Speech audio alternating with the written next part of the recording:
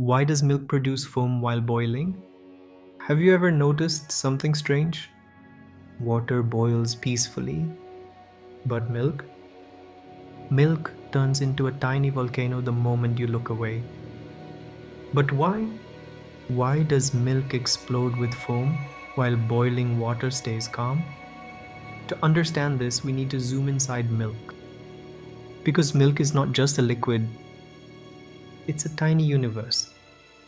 Inside every drop, there are three important things: water, fat, and proteins. And all three behave differently when heated. As milk gets hot, the water underneath starts boiling and produces steam bubbles. If this were just water, those bubbles would escape easily. No drama, no mess. But milk has a twist. The proteins and fat in milk rush to the surface and form a thin, creamy layer of skin.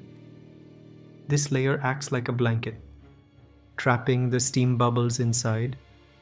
Now imagine hundreds of bubbles pushing upward with nowhere to escape.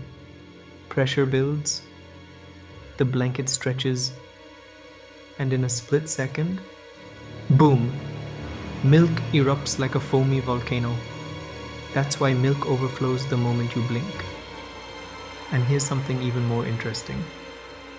The foam you see, it's not just bubbles. It's steam wrapped inside fat and protein, making milk foam thicker, heavier, and more stubborn than water bubbles.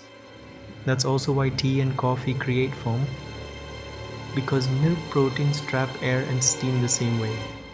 So the next time milk boils over, remember, it's not misbehaving.